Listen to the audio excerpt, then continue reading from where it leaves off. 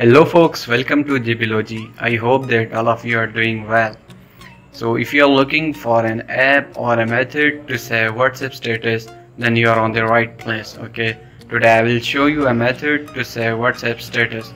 So before starting our video, please subscribe to my channel and like this video. Okay, so for doing so, as you can see that this is my WhatsApp and these all are my WhatsApp stories. Okay, so for doing so you just have to go to Play Store.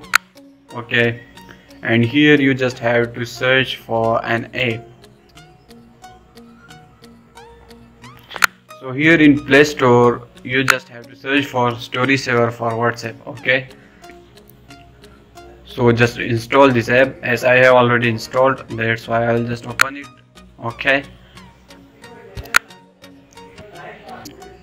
yeah, here you can see that there are three options: image stories, video stories, or saved stories. Okay, if I click on this, then you can see that all of these are my friends' WhatsApp statuses.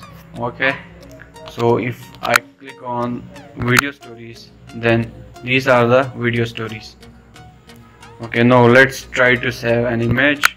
Here you can see that if I want to install this image, then I will just click on this right above option. Okay, save. Here you can see that it said saved successfully.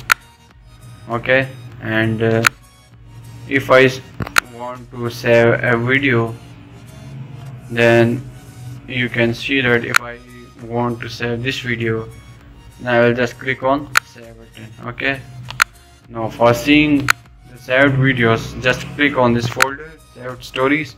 Okay, and here you can see that I had saved this photo, okay, and this video. Okay, so you can also share this directly to WhatsApp or Facebook or Messenger. Okay, so here these are the options. You can make it your story on Instagram or on Facebook or on Messenger, anything. Okay, so I hope that you have liked this video. Please subscribe to my channel for more videos like this. Okay, goodbye.